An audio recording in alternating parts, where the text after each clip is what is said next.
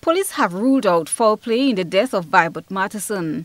The body of the 65-year-old male was found floating in the sea in an area of Lauriston earlier this morning. GBN understands that Matheson may have been mentally challenged.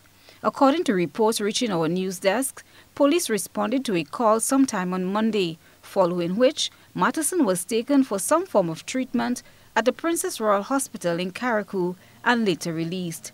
Meanwhile, the death of Chanel Alexis remains a mystery, even after an autopsy was carried out to determine the actual cause of her death.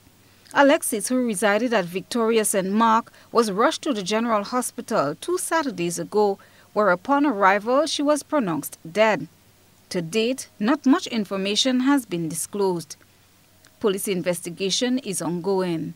GBN will continue to follow this story and bring you details as they come to hand.